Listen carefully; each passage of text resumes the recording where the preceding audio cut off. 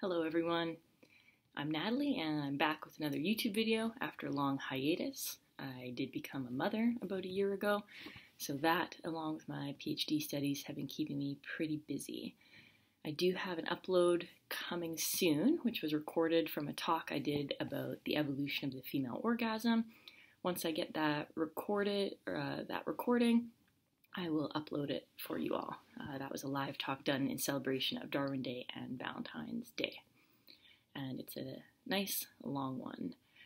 And today, I just wanted to make a video that I've been planning for a long time, but I tend to overthink and overplan things, so I thought instead of trying to be perfectly comprehensive and perfectly accurate, I would just share some thoughts on this topic from some notes that I've made a little while ago.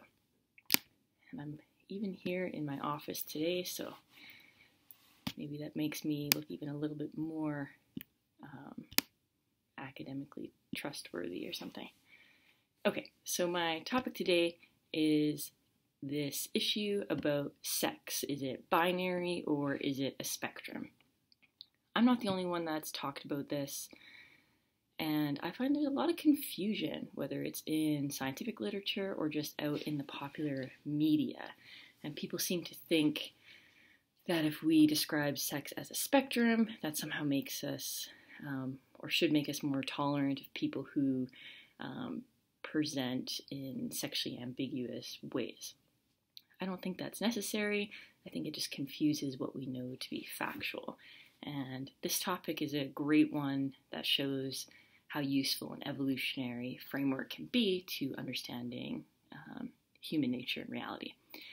So, stated clearly, sex is not a spectrum. Sex is binary. I'm talking about humans and mammals, and other animals, that's true too, but we'll keep that focused today. So, sex is binary in that we need a female and a male to reproduce, to continue our species. And from there, we understand that sex is a functional category, and its function is reproduction in an evolutionary context. So I think what is happening here is people are confusing phenotypes or observable characteristics that are usually associated with one sex or the other with the functional category of sex. So working definition that I borrowed from a friend for sex might be, the developmental trajectory toward developing eggs for females or sperm for males. And this is a great definition because it means even if a person is infertile, if they have sperm or eggs that didn't develop properly and they can't reproduce, that doesn't mean that they are not male or female. So it doesn't have to be functioning correctly to retain its status as a functional category. And in my earlier days of school, it was always that sex was biological and binary, and gender involved all of these social and cultural connotations. And I think that is a useful way of understanding these concepts.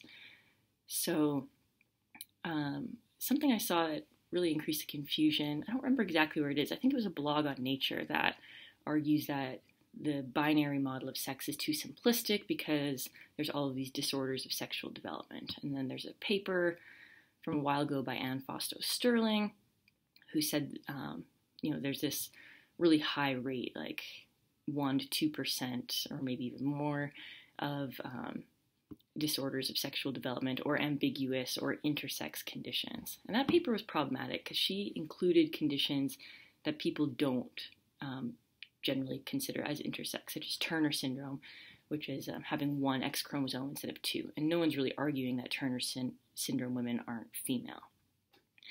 And the other issue of this, so when we say a disorder of sexual development or intersex, this would be someone that has developed that it does not clearly fit in the male or female category.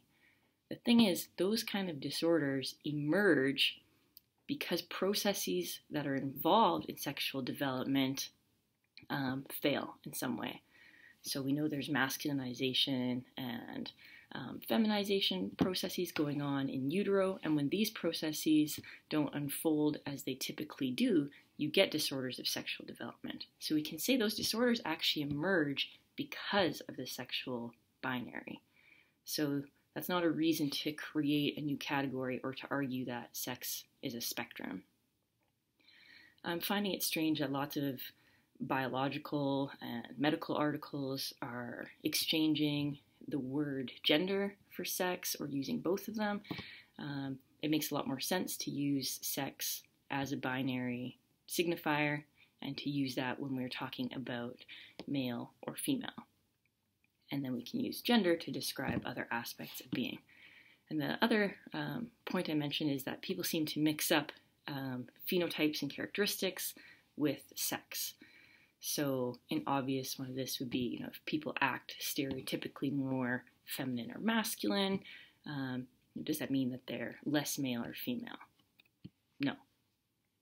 So phenotypes or characteristics might be things like, say, amount of body hair. Typically, males have more body hair than females. But if a female has more body hair, that doesn't mean she's not female. It means that she's a female manifesting some male-like characteristics.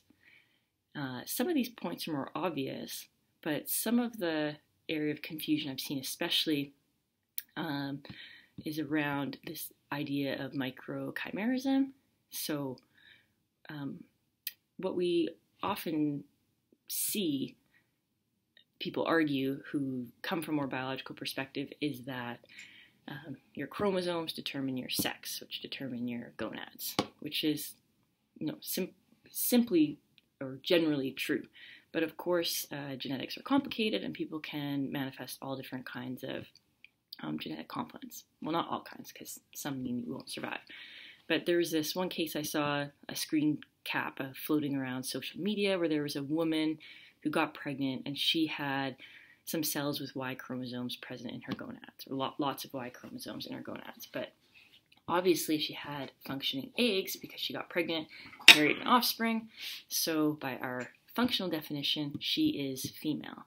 And we can describe that presence of Y chromosome as a characteristic, as a phenotype, even though it's technically a genotype, but that doesn't change her sex. And of course, that may be a rather abnormal or rare exception. We don't really know. So we shouldn't be using characteristics that are usually associated with one sex or the other to say that person is one sex or the other. Okay, so think about that reproductive function definition that I'm working with. I think those are the big points I wanted to make. So, if you see people using these terms interchangeably, or if you kind of see this argument that sex is not binary, I hope this video will give you another point of view to consider. And have a great day. Thanks for watching.